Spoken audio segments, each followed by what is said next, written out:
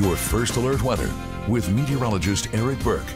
All right, friends, another beautiful morning. Wore long sleeves today, so I wouldn't be uncomfortable in my short walk to the car. So a little chilly, yeah. A little bit. I think it feels good. A nice nice. Change. We know what's looming here over the next couple of weeks. Yeah. The heat and humidity will come roaring in. That's why you really just have to kind of savor a morning like this. But yeah, again, another morning I was like, oh, should I go back inside and get the coat? Decided against it. We will warm up here as we go through the rest of your morning. By mid-morning, about 9:30, 10 o'clock, we'll already be in the low to mid 70s. But it is a fantastic morning, both visually and comfort-wise. 565 traffic. Right now, I see headlights and tail lights. That's a good sign. 61 degrees right now.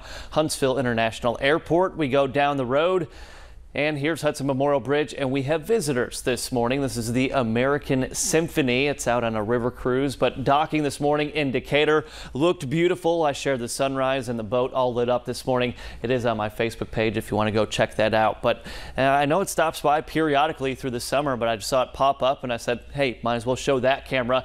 Temperatures 52 in Pulaski, 51 Winchester, 53 in cool Fort Payne. Good morning.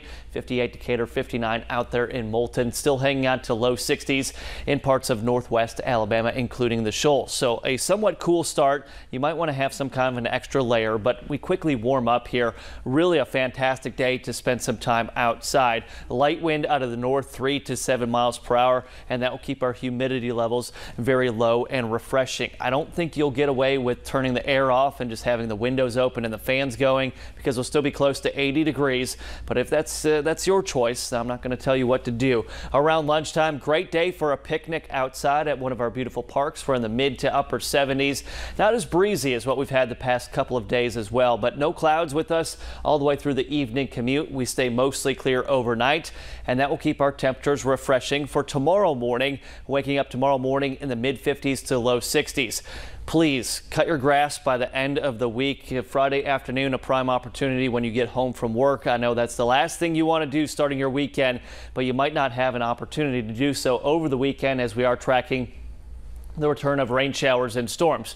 Tomorrow, your Friday, is kind of our transition day. We'll start to see more of a southeasterly wind that will raise our humidity levels. We'll start to see some more clouds pushing in through the day too.